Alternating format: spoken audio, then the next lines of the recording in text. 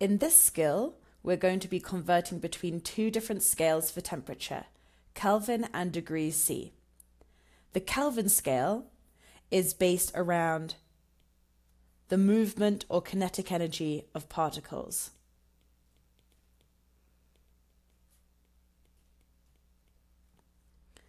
So 0 degrees Kelvin is the lowest possible temperature, and that's where particles have no kinetic energy. They're not moving at all. The degrees Celsius or degrees C scale, that's based around the freezing point of water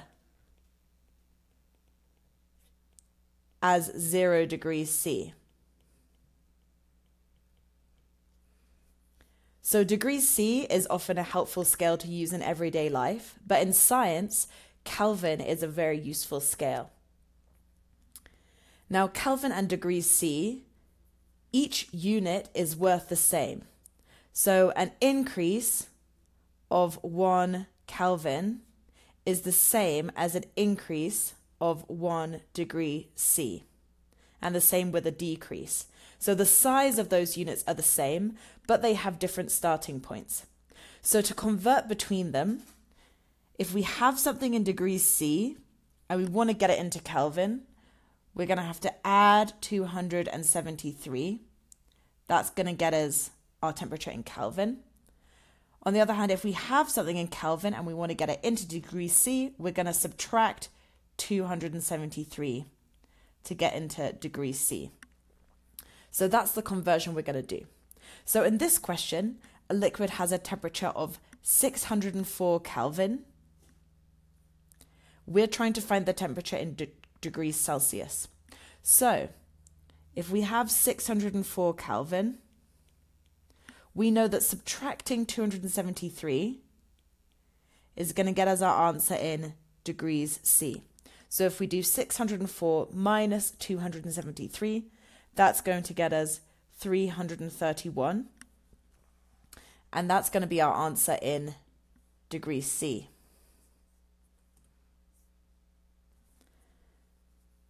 In this question, a liquid has a temperature of negative 187 degrees C. We're trying to get this into Kelvin. So we're starting with negative 187 degrees C. We know that to get into Kelvin from degrees C, we have to add 273. So if we do negative 187 plus 273, that's going to get us 86 Kelvin as our temperature.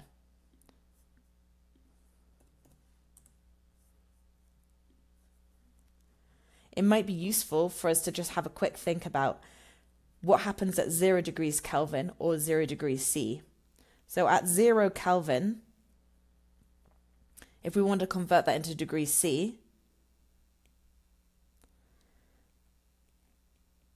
we're going to do 0 minus 273 to get from Kelvin to degrees C. So that gets us negative 273 degrees C. On the other hand, if we have 0 degrees C, we want to get that into Kelvin. We're going to do 0 plus 273 to get 273 Kelvin. So we can see there the lowest possible temperature, the temperature where particles don't have any kinetic energy, they're not moving, would be 0 degrees Kelvin, which is the same as negative 273 degrees C. Whereas the freezing point of water, which is 0 degrees C, that's also at 273 Kelvin.